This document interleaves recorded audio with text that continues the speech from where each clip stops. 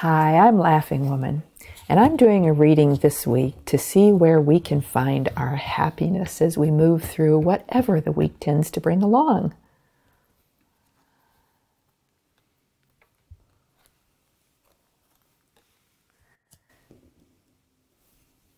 The first card is Seven of Fire, Initiation, and it insisted on a companion card for the second one. The second card is Nine of Air, Distortion.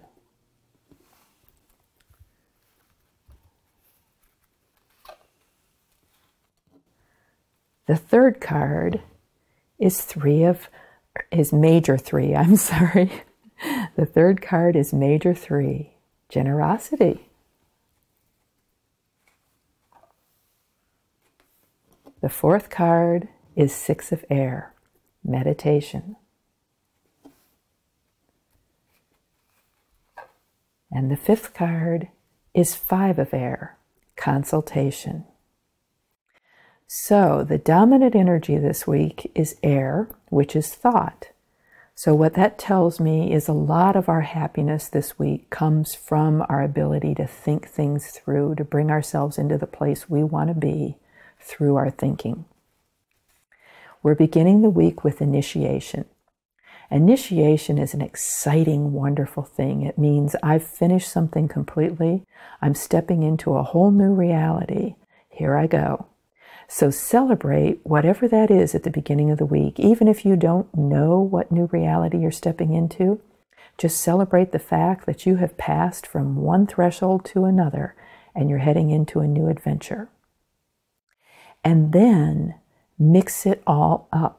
In your thinking, allow for distortion to be there. Allow yourself to not see clearly. Allow yourself to see kind of a Picasso kind of seeing, where the nose is on the chin and the eyes are on the shoulders. Let yourself look at things that way, because that's going to help bring your reality into clearer focus. And then be generous. Your generosity will bring you a lot of happiness this week.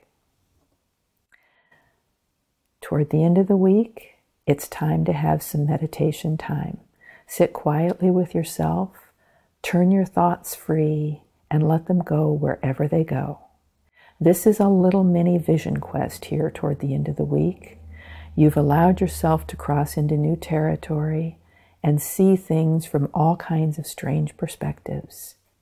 And then embrace the generosity of the universe in giving you so many perspectives. And now it's time to let your mind just move where it wants to with those things. And then at the very end of the week, talk about them with somebody else and ask a perspective about that. One of the keys to understanding a vision quest is you go to a trusted advisor. That can be a friend or a loved one or a tree. It doesn't make any difference.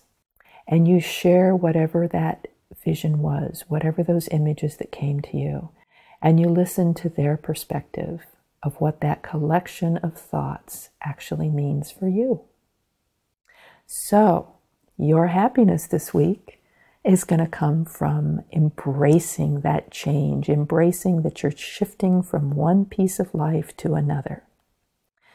Let your thinking get all mixed up and distorted with it. Look at it from the most impossible angles until it's all really confusing because you can't see it clearly. And then step into generosity. Appreciate the generosity of the universe. Be generous to those around you. And then sit still, open your mind, let your thoughts just go freeform. When you're done with that, talk to somebody about what you thought and ask for their perspective on what that means. I hope you have a delightful week this week.